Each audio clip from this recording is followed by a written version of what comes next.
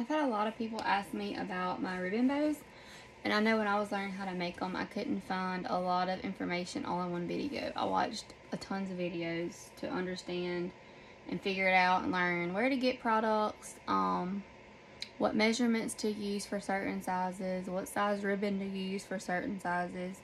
I kind of just played around with it until I got what I liked. So the first bow I'm going to make is going to be just a 4-inch boutique bow. I get all of my ribbon from hairbowcenter.com along with ribbonsandbowsomai.com. They have a lot of solids, a lot of pretty colors, several different prints. I buy the big spools because I make a lot of bows. The first thing is for a 4.5-inch bow, you want 1.5 inch width ribbon for like Grosgrain ribbon. So for my 4-inch, I cut it 32 inches.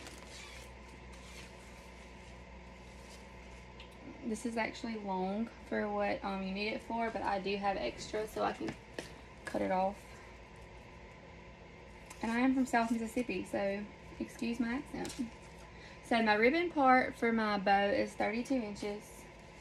And then for my center knot, I do a 6-inch piece of the same width ribbon.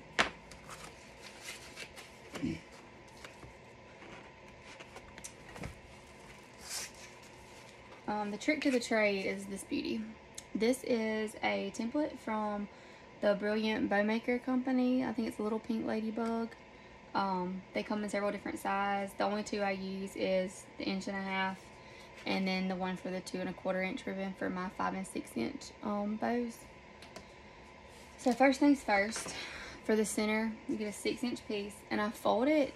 I don't know if you can see this or not. I fold it into thirds. So I fold it over twice to make it 1/3 of the size. So it's like this. So you're gonna get it, and you're gonna make an awareness looking ribbon out of it. So I have, on my right side, this piece is over the top, and my left side is under the bottom. So I get the right, and I tuck it under the back, and pull it through, and then when I'm up here, I'm going to twist it to the back, and then pull. You'll have extra ribbon left over, but this is what makes your knot pretty and like a diamond shape versus a tight knot on the front of the bow. And then I just cut it probably, I'd say 1 inch down. I'm going to show you 2 different ways to heat seal as well. You can cut it like I did, heat the end, smash it together, and it kind of like melts it. Or you can get a wood burning tool. These are extremely hot. Get them over in like the craft section. I got mine at Walmart. And do the same thing. Measure about 1 inch down. I put a manila envelope underneath here because it will melt through anything else and burn wood. And then I just cut it. It melts it off and heat seals it for you. So it just like melts those ends together. And then you don't even have to worry about cutting it. It just cuts it all off for you. Okay, so there's that. I don't heat seal mine until I get finished with my bow. So you're going to fold it in half and find your center crease. This has these different lines on it. When you buy this kit, it comes with a book and tells you different dimensions and shows you little pictures on how to do it. So if I'm looking at it, I always use this line on my left to line up the center piece. So I'm going to cross it over this way. So it looks like this. It also has letters, some of mine are rubbed off. This one is E to B. So we have E over here and B over here. I always start with the left side, and then you just cross it over. This is going to make a bow like the figure 8 method. It just keeps it all in line for you. And I leave about 1.5 inches or so through on this side. And it kind of snaps in place. And then you do the same thing on this side. 1.5 inches. And snap it. So it looks like that. I pull mine back here to make sure they're even. If they're not, you can just adjust it to where your loops are even. And then same thing, I come back to the left and I snap it over the middle. Like that. And again on the right. It's weird doing it on a video because I do it so much I don't even think about it.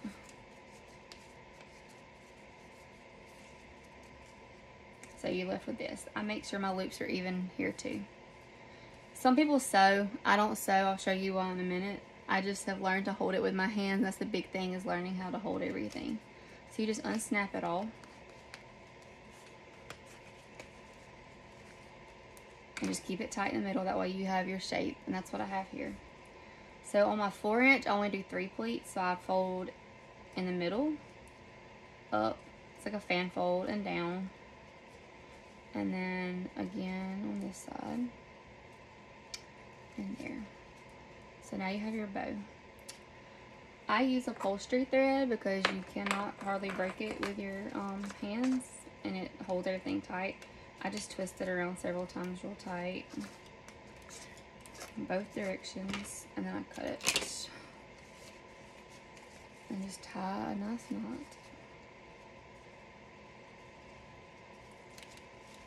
And just tie it several times so it don't come undone. I've never had anybody fuss about my bows coming undone. I just make so many, and sewing is not an option for the amount that I have to make. Okay, now you get your fingers and put in the loops on the top and the bottom, and then I just pull and twist like this. This kind of evens everything out. So now you have this pretty little bow. At this point you can go ahead and cut these off. I just kind of angle mine.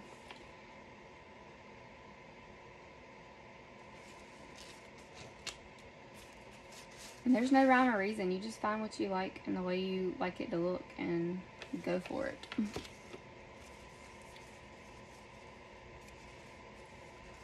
People have gotten out of making these bows because they are challenging. I've thrown away many of them.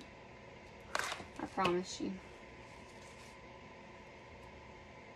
So you just glue this on the center.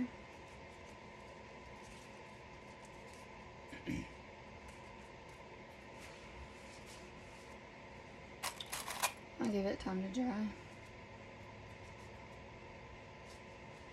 And then I have these 2 different size alligator clips I get from Hair Bow Center also. I use the short ones for my small bows and these longer ones for my bigger bows.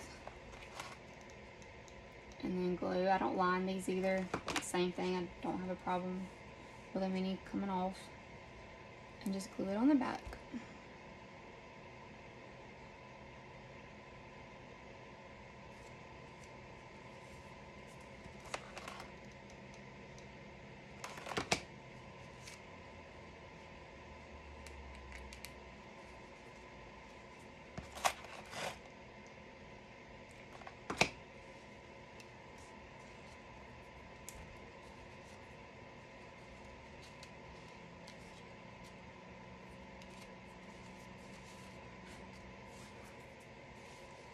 I used to stiffen these for everybody, but the cost of stiffener went up, and so now all of my singles I don't stiffen. I just use Stiffen Quick.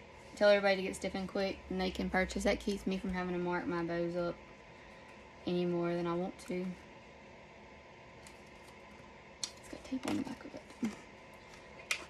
it. These cards were custom printed from Hair Bow Center. I got the graphics off of Etsy and just sent it to them. And this is what you have. This is a 4-inch single twisted boutique bow. It's cute, it's classy. Many people like it for their smocked and boutique outfits versus the fabric ones, just because these are traditional. And I will post some more in a little while.